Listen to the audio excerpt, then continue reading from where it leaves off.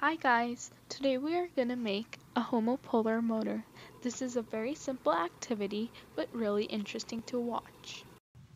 Kids will have lots of fun playing with this motor. However, this is an especially great activity for high school students to learn from about physics and electromagnetism.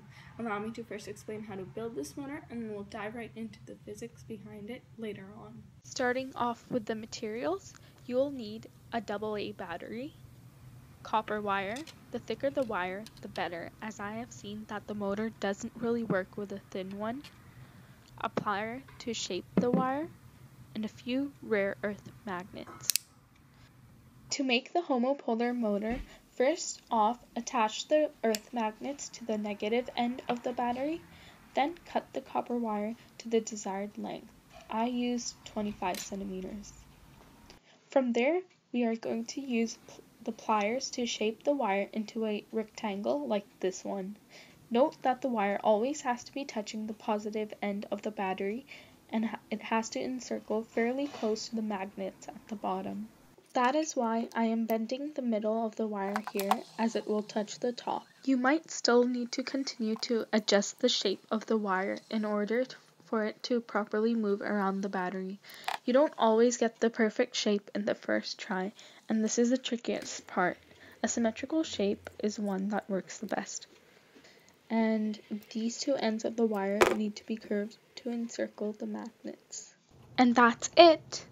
Explore your creativity by making different shapes out of the wire, like a dancing person or spiral. So now onto the science behind how the motor works. The force that is making the wire spin is called a Lorentz force. The Lorentz force acts in the presence of an electric field and magnetic field. So over here there's a current flowing through the wire, and there's a magnetic field from the magnets. The Lorentz force also states that when there is a current flowing perpendicular to a magnetic field at a given point, another force results. This force is then both perpendicular to the current and magnetic field. We use a rule called the right-hand rule to represent these forces. Over here, the current and magnetic field are perpendicular, which results in another force that causes the wire to spin rotationally. Sadly, this motor isn't enough to power machines. However, it is a great way to demonstrate how electromagnetism works. This is a really fun activity to watch once you get the wire to spin, and I can never get bored of it. I hope you learned something new today. Thanks for watching.